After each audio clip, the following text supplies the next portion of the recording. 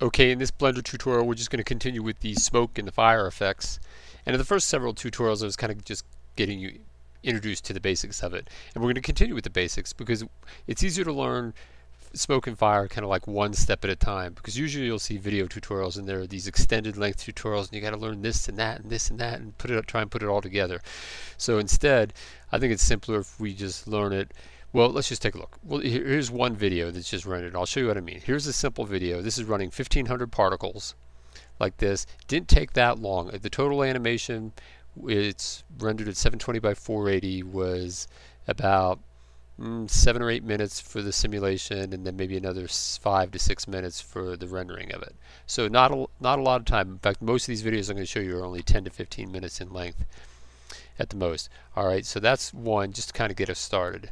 So what we're going to look at in this lesson though is, here's that basic smoke that was indicated in there, and I've showed you how to set up the domain and an object in the domain. In this case you don't actually see the object, and that's because, well, there is my object right here. You just can't see it because right up in here I have it turned off for the rendering of it like that, so you don't see it. If you don't want to render the object, just turn it off in here, which is what I do.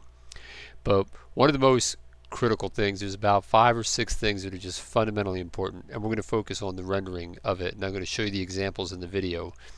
And so if you go to the material tab, when you render for smoke, 2 really critical things is, 1, turn this density off. That's absolutely critical. How do you know? You go to the Blender manual and it tells you exactly that. Turn that off. Alright.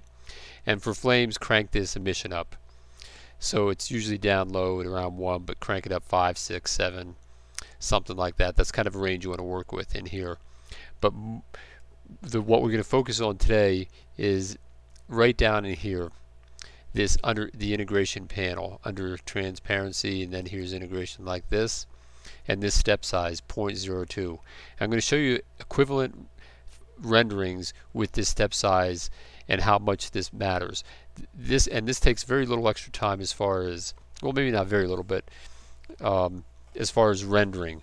The simulation is one thing when you bake your simulation, and I'll show you that later, and the rendering is another. And the rendering, when you set this at 0.1, it's kind of rough, and when you set it at 0.02, it's pretty refined. And I'm going to show you 3 steps: 0.1 and 0.06 and 0.02. Alright, so let's go look at those. So let me see, here's 0.06, 0.1.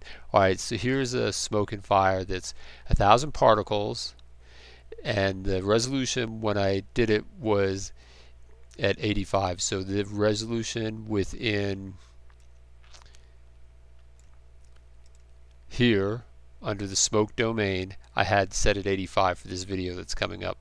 So you can, what I found is, if you're running around the 75 to 85 range, you can start generating some pretty decent looking smoke.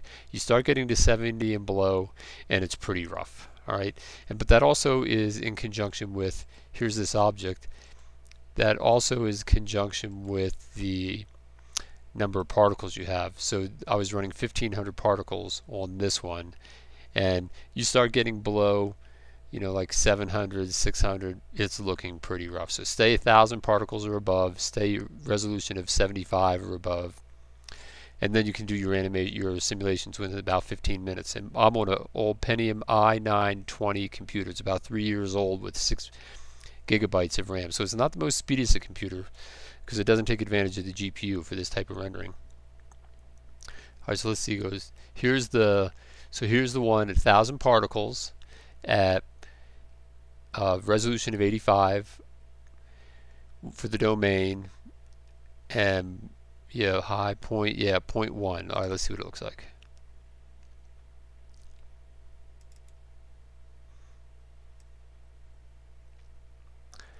Alright, so this was pretty quick. In fact, so I tend to go through this and document it exactly. Let me see what I had on this one here. This was way back here. Oh yeah, so this was the lowest. This was only running about 3 seconds per frame on the rendering at 720 by 480. But you can see the motion is pretty nice, right? And it looks pretty good like smoke, but you see that graininess pattern in there that's kind of stuck in place. You'll see that in cycles rendering as well. So let's get rid of that. So let's go take a look at the next one. And the next one is the same 1,000 particles, 85 resolution, but this time 0.06 for that integration value under the materials tab. And now you can see the graininess goes away and you're starting to focus in on the flames and the smoke a little bit more. Alright, now let's drop it down to 0.02 for the integration. So this is how we recommend that you work with these, is you build it and then you kind of test it and have some examples just like I have in here, and you save your examples. That way you have a reference as to what things look like, and then you just change one parameter at a time to see how they look. So this is looking pretty nice, you know, and the graininess is pretty much gone, so I could probably step it up to 0.03 or a little bit more, and that would save a little bit of time. But the rendering's not where you're going to save the ton of time. Alright, so let's look. Where you really save the ton of time is when you change the resolution, like 85 resolution versus say 50 resolution makes a big difference. Let's look at these actually. Here's, what is this? Here's 7,000 particles at 50 resolution. Let's see what that looks like. So you can see what's happening in this case. Actually, the flames in the fire up here don't look too bad, but there's so many particles in this one little area that it's just blasting it out. So this effect would still work, because at 50 resolution, let me see, at 50 resolution, the simulation only took 1 minute and 30 seconds for this simulation, and then it was about 5 to 7 minutes to do 100 frame rendering. So the whole process was less than 10 minutes to create this animation at 720 by 480. But of course 1280 by 720 won't be that much more. Alright, let's see what the next one looks like. Let's see. Let's try one at 3,000 particles at 65 resolution. But there's going to be one thing different. Right in here it says 1 high. So in this case, this is going to be, this is another critical factor, if I can get this. Alright, there it is. So in here, these divisions I said make a huge difference. You need to be at least 75 or above for it to look right. But also down in here under smoke high resolution that I have set. Well, in this case I have this one set to 3, but you really need to be at least at 2, and you definitely don't want to be at 1. 1 is definitely weak. I've tried a lot of examples with that, trying to speed it up, and it doesn't really work. So now let's take a look at it here it is at 1. And we'll see. And then the motion is nice. You can still see it has really nice motion, and the colors look nice, but it's definitely getting too soft and too fuzzy. And I could probably adjust this by changing my colors so they're not so bright, but like that. But obviously that's not working as well. Alright, let me see. How about, oh, here's with 3 subdivisions at the high resolution. So this division's at 3 at 65 resolution. So I lowered the resolution, only 2,000 particles. Let's see what that looks like.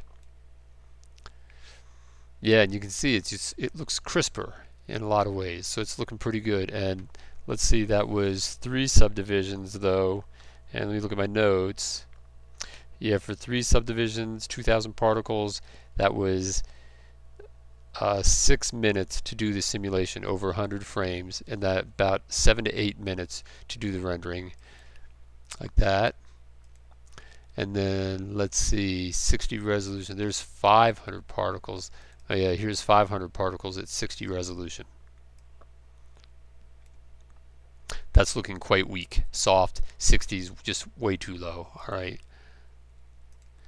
And then how about this? 2,500 particles at 75 resolution. That's pretty good. So I've had them higher at 85, but sometimes so there's a balance between like the number of particles you use and the resolution as well. That can definitely make a difference. So, and this is still considered relatively low resolution when you do a final simulation, but it's certainly plenty good enough to give you an idea of what your work's going to look like and how to do it. So for this lesson, we're just really, the issue was this integration value here in the materials tab when we actually set it up. Make sure you have this set down at least 0.05, because at 0.1 it's not going to work. So that's why, and make sure your density is 0. And then in upcoming lessons we'll address the materials in here, because the materials are where you set your colors and really do it.